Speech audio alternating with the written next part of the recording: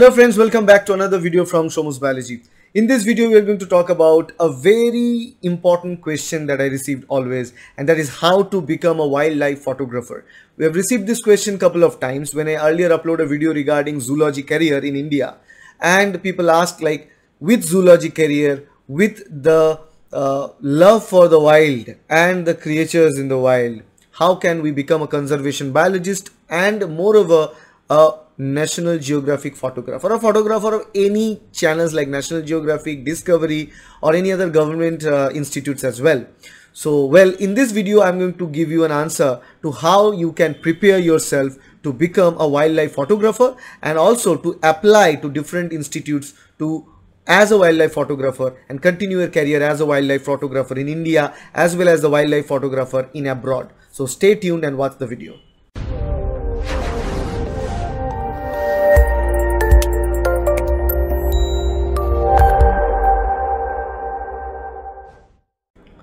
Alright, so the very first thing that I want to mention is that when you decide that you want to go for wildlife photography, generally people speak from a point of view of their heart, not the point of view of their brain. Because when you see things, in National Geographic, in Discovery, from the childhood days, we get really hooked to it, right? How this whole world is working, how the animal world is working, how we are seeing ruthlessness in the wild, and also beauty that we can see, the wild beauty that we can see. It excites us so much that we want to be that. So once you are now following PCB, Physics, Chemistry, Biology in +2, after that is the perfect time that you decide whether you want to become a wildlife photographer or wildlife conservationist, because that is even more important than to be just a photographer of wildlife creatures. So wildlife photography is not just about photography. It contains two different parts. One is obviously the photography part. You need to be very good at taking photos, but that's not it. In fact, the photography is only 30% of the career of a wildlife photographer. The maximum percentage will be the biologists and the conservation biologists. Basically, your love for the animal and the animal kingdom, the plant and the plant kingdom.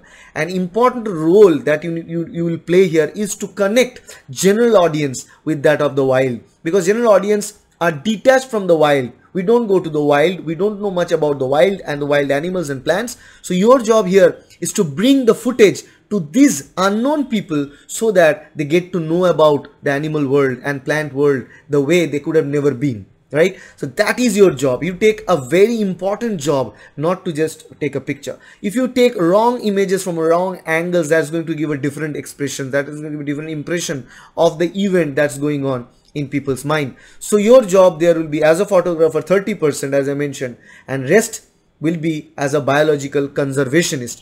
For that, obviously you need to have a biology background. So obviously biology background is recommended, but yes, you will find some wildlife photographers in the world. They may not be biologists, they may be geologists, they may be any coming from agricultural background or any other background than the biological background, but biological background will definitely help you. It will give you the benefit of understanding the process very clearly. So after PCB you can go with the zoology graduation, and then you can move to postgraduate diploma in advanced photography and postgraduate diploma in the wildlife photography. So where do you train about the wildlife photography? There are photography institutes available all across India. There are different places. There are private institutes, government funded institutes. I'll give you some name of the institutes later on. But among those institutes, what you need to understand is wildlife photography. Now you can learn basic photography first, then advanced photography, then wildlife photography. Or you can directly go with a wildlife photography course from the beginning, or wildlife photography certificate course that will be of 1 year or 2 years sometimes. So after graduation, it's not recommended to go for a master's course. Definitely go for wildlife photography course. Postgraduate diploma of wildlife photography, you can do that, or you can start with basic photography course, then advanced photography course, then go to the wildlife photography course. That will give you enough experience of the photography hands-on training, then you can appear into the wildlife photography career quite easily.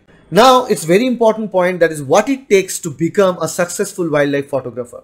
There are many people may enter into this field but may not stay there for a while. The reason behind it is that to become a wildlife photographer you need to be very fit, physically very fit, mentally very strong. And also why I'm told that mentally very strong, because you need to operate a camera with larger lenses, and with adverse climates and environmental conditions in adverse locations. You may be living without food sometimes, without water sometimes, without sleep, and so many things.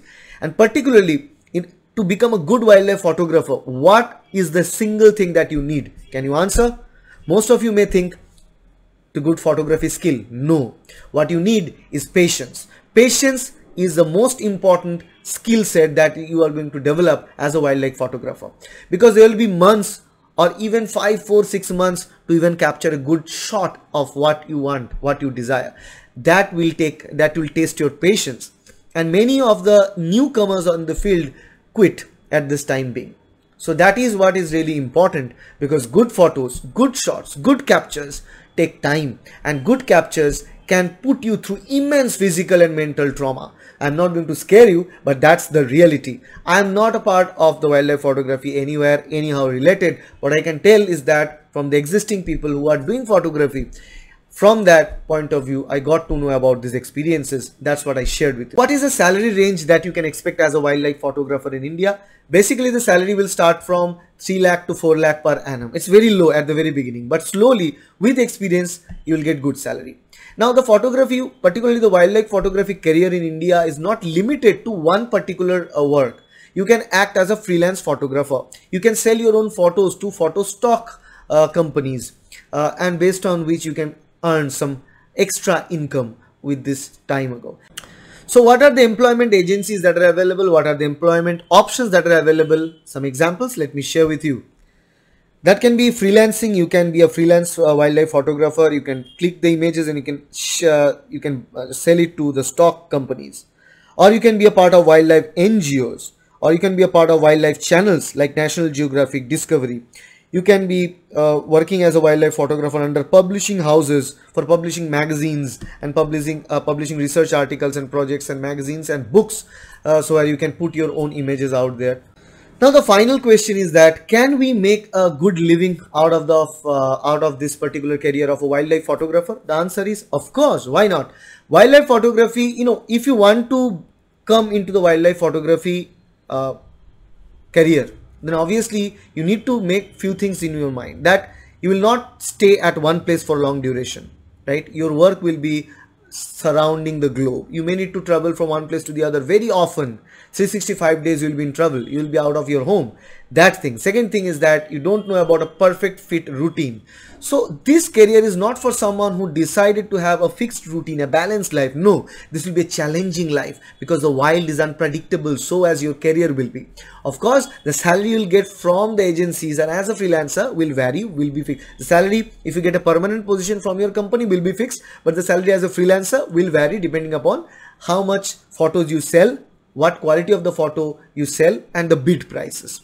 But you can get a handsome salary out of it once you're established as a good photographer, because there are some great companies out there surrounding the globe who can hire you as a wildlife photographer, and one of such is the National Geographic, because that's what I saw very eagerness to all the students out there from zoology field, that how to become a photographer of National Geographic. No, there is no straight cut answer to that. It will take time, it will take a lot of hard work, a lot of pain, but finally once you reach there, it is 100% worth it, because there you will be getting the chance to work with some of the greatest wildlife photographers of the world, and you will be placed in some of the greatest visuals of the world, which you can experience, nobody else can, right? So think it like this way.